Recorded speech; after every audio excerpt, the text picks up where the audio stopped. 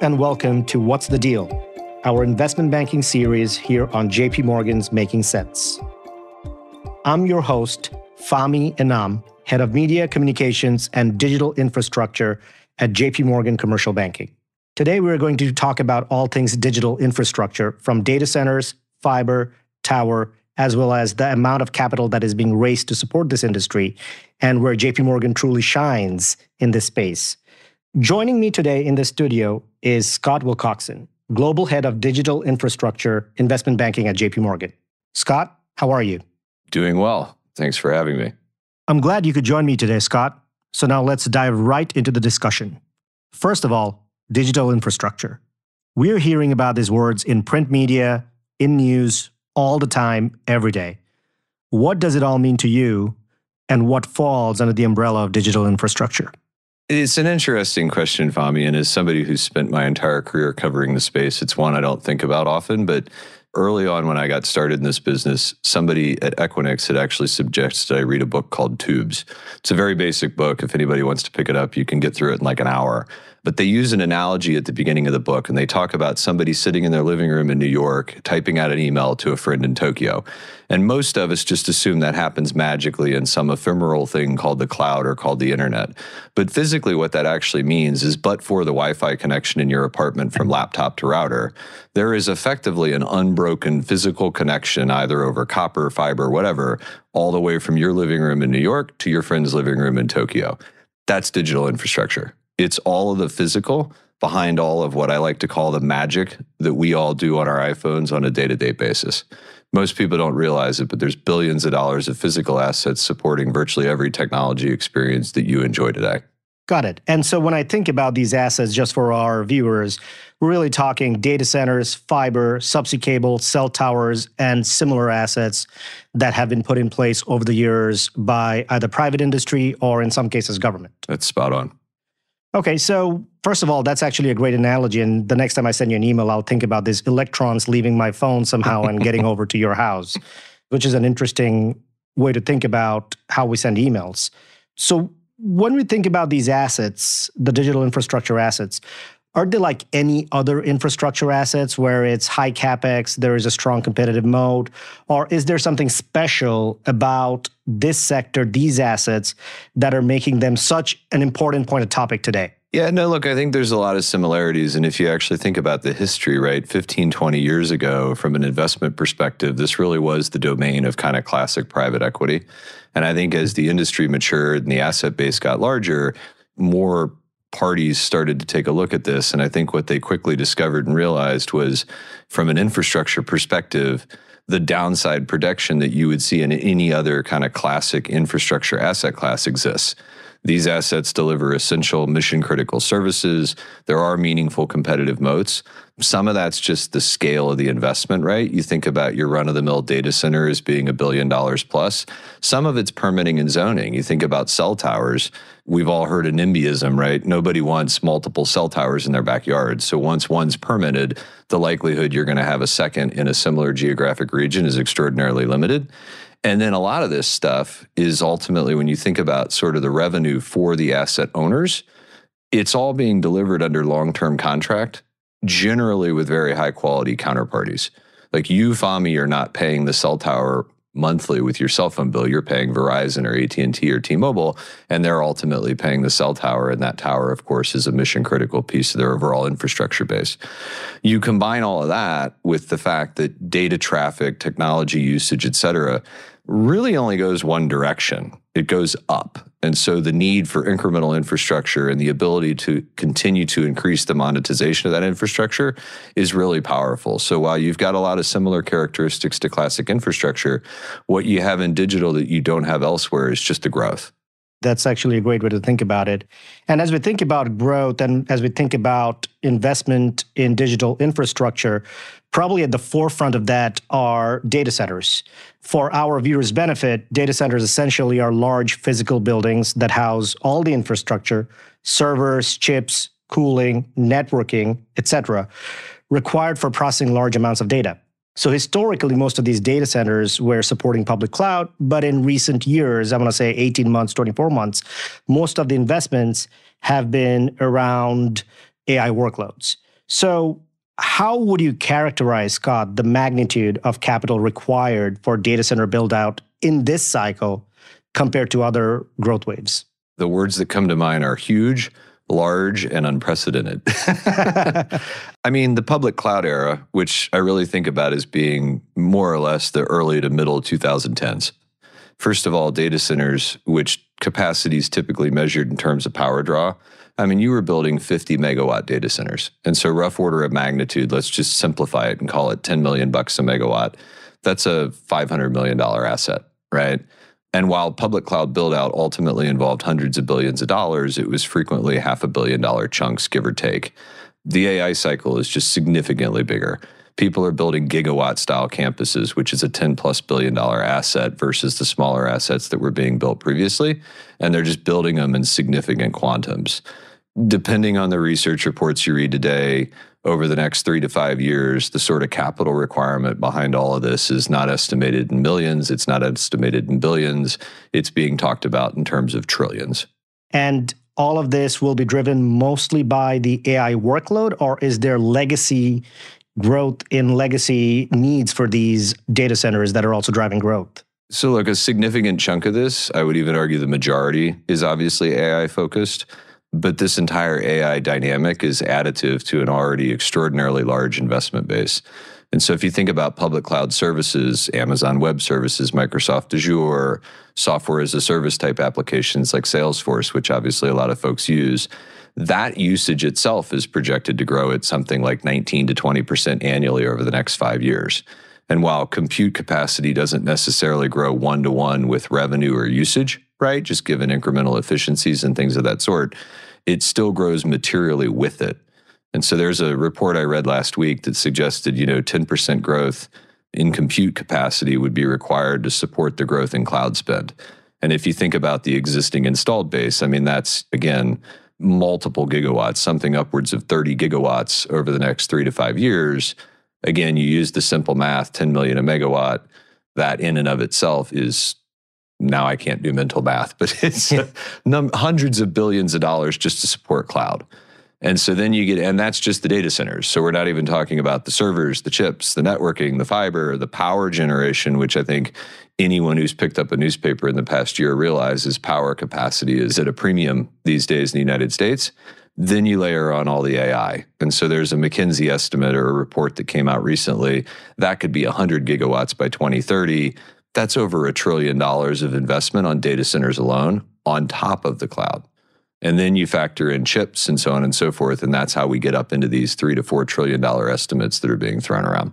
So, Scott, these are large numbers. Given the magnitude of the required capital, just US tech majors alone are spending over $300 billion in 2025. What are the challenges and the opportunities in terms of assembling this scale of capital? Look, I think it depends. I mean, you mentioned the tech majors. Roughly half of the dollars that we've talked about will ultimately be funded by the quote-unquote tech majors. Hyperscaler CapEx in 2025 is estimated around $325 billion, which is obviously nothing to sneeze at.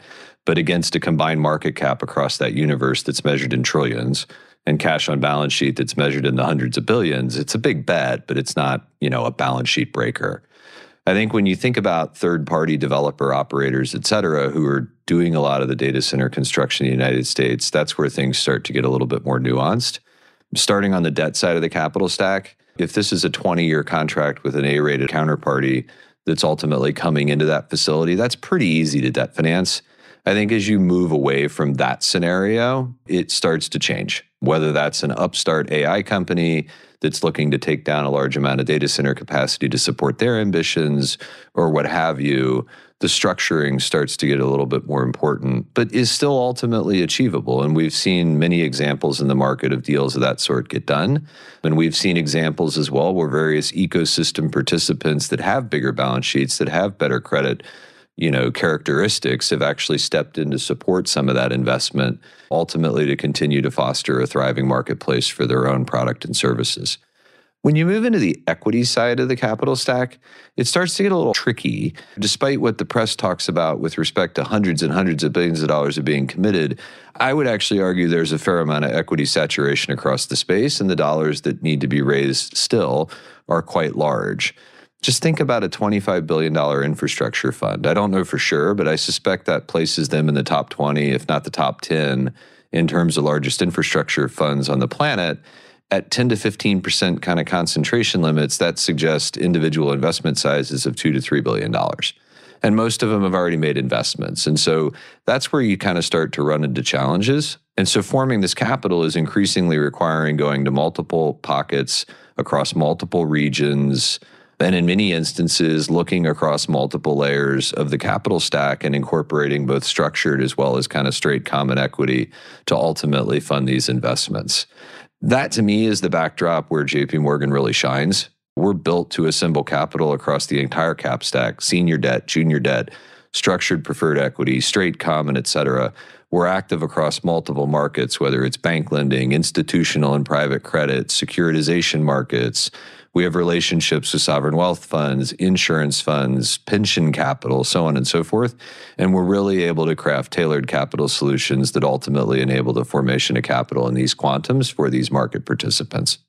And that's a great point, Scott. And away from raising capital, when you think about all the other needs of these businesses, it could be operational, such as treasury, payments, FX, hedging around the power costs, setting up ESOPs, or it could be governance, or it could be finding board members, or even getting introduced to future strategic partners. I think these are all the places where JP Morgan can provide holistic end-to-end solutions across the different pockets of the bank that cover these companies.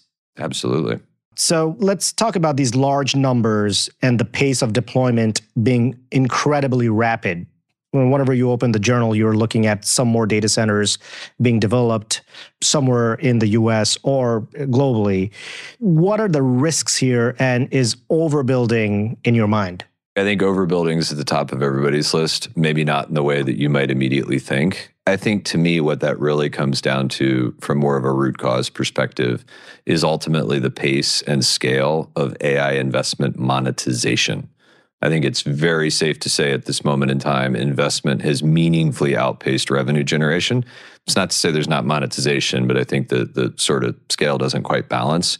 I don't particularly see that in isolation as cause for alarm, but I think the uncertainty around how, when, and in what magnitude end user demand materializes in a monetizable way does make it very difficult to plan out over a multiple year cycle. In terms of overbuild, kind of boom bust type dynamics like we saw with fiber in the 90s, for example, I don't really see that as a material risk. I could see a situation where monetization doesn't catch up to investment and development. I could see a scenario where development pauses and capacity is absorbed over a period of time. But I could also just as easily see a situation where uptake is so much greater than expected, we actually remain materially supply constrained for years. I go back to a point I made earlier, specifically on the data center and the physical infrastructure side, everything's being built with a signed contract in hand. And if you think about the large scale tenants that are taking the space, they have multiple businesses, multiple revenue streams, and multiple uses for a lot of that space. And so again, like I think you can manage a situation where your needs change dynamically, and the downside to some extent becomes development or new development pauses for a period of time versus assets are left abandoned the way they were with fiber in the 90s. I think the other thing that's helpful for people to think about, and this is one of those, it's always hard to quantify in front of credit committee, but just think back to 2007. That was the year the iPhone came out. The things that you do today on a daily basis and you don't even think about, whether that's online banking, person-to-person payments, hailing Ubers, calling Lyfts, GPS navigation with real-time traffic data, streaming entertainment, literally anywhere. All of those things have required meaningful physical digital infrastructure investment. And when you think about all the different things we're going to be able to do with AI over the next 5 years, 10 years, 20 years, it's really hard to comprehend what that's going to ultimately require. I just know it's going to require more. No, that makes a lot of sense. And obviously, as this industry develops further, the key would be to differentiate perhaps new entrants that are chasing a trend from developers or players that have done this successfully over previous years and have the wherewithal, the technical wherewithal to develop at scale. And in particular, I think you and I both are seeing a lot of players that historically focused on the edge or co-location data center market now pivot and focus a lot more on hyperscale development side of things. So that's something that we have seen in the market, and I believe we're going to continue to see more of that. So we spent a lot of time on data centers. Beyond data centers, fiber and towers are also key pillars of the digital infra revolution. And we are seeing significant investments in these spaces from both the private sector as well as the government through the BEAD program. So give me your 30 seconds on this. They're obviously super important. The dollars are a little bit smaller on a relative basis, and so I think the press just remains a lot lighter. Fiber is ultimately the connective tissue. Go back to my example at the start of our discussion. You have to have connectivity. Data doesn't move in a vacuum. It moves over a medium, whether that's fiber or wireless. We've got a number of players that are pivoting more of their businesses towards building out connectivity for large data center campuses and things of that sort on more of the enterprise or the commercial side. And then obviously COVID accelerated the need to enhance connectivity and bandwidth for the home user as well. And we continue to see that apace, and that's where the BEAD programs and some of the things that you mentioned from a government subsidy perspective have come into play. But there's a ton of activity going on, bringing the requisite connectivity across both enterprise and consumer. On the tower side, look, I mean, how many of us do the bulk of our stuff anymore on a fixed desktop computer, right? The world's gone mobile. All of that requires the same types of bandwidth as are needed in a wired environment or a fixed environment. And so we continue to see investment there from the carriers as they build out networks, they overlay incremental capacity to keep pace with data growth. That sort of same build out is needed to bring that bandwidth to bear. Again, it's just smaller numbers, so it gets a lot less press, but it's critical and it's vital. Great, makes sense, Scott. Obviously, this is a complex and quickly evolving topic, and we at JP Morgan are focused on staying cutting edge here as it relates to serving our clients with all the advisory, financing, and operational banking needs in digital infrastructure. That brings us to the end of today's episode. Thank you, Scott, for sharing your valuable insights and expertise, and thank you for tuning in to another episode of What's the Deal? Thank you, Fahmi, for having me, and thanks to everyone for listening. We hope you found this conversation insightful, and be sure to tune into our upcoming episodes as we stay up to speed with the markets. I'm your host, Fahmi Enam. Until next time, goodbye. Thanks for listening to What's the Deal? If you've enjoyed this conversation, we hope you'll review, rate, and subscribe to JP Morgan's Making Sense to stay on top of the latest industry news and trends. Available on Apple Podcasts, Spotify, and YouTube. To stay ahead of the curve, sign up for JP Morgan's In Context newsletter, packed full of market views and expert insights delivered straight to you. To subscribe, just visit jpmorgan.com/in-context. This material was prepared by the investment banking group of JP Morgan Securities, LLC, and not the firm's research department. It is for informational purposes only and is not intended as an offer or solicitation for the purchase, sale, or tender of any financial instrument.